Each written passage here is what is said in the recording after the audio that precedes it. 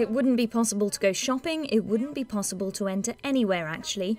Our children would not be able to go to school, which is against the Constitution, and the Constitution should, in principle, be defending exactly these of our rights.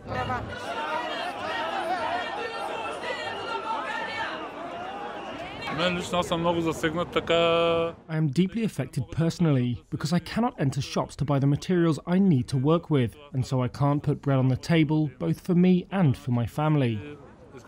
I am here as well for the sake of our children and to say no to this medical fascism for all of us.